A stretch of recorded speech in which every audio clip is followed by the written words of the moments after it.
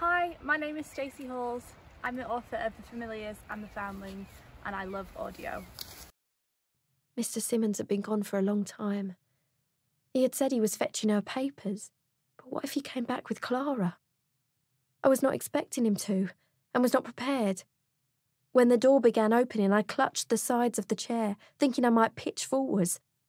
But Mr. Simmons entered alone, with some documents in his hand, a blue ribbon trailing where he had unwrapped them. I remained where I was, for he did not sit down, and his face was puzzled. He took an eyeglass from his desk, set the sheaf down and examined the top of them for a long moment. "You say your daughter was brought in on the 27th of November 1747. I nodded. "The token you left was a piece of scrimshaw, half a heart, you say, with a B and a C engraved."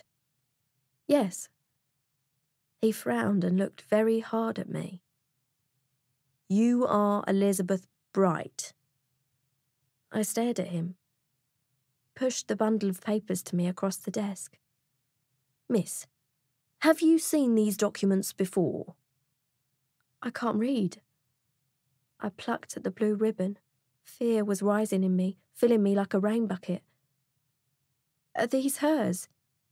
Is she dead?" Elegant script curled meaninglessly over the heavy cream paper, but I saw the numbers 6 and 2 and 7, which to me was like reading her name.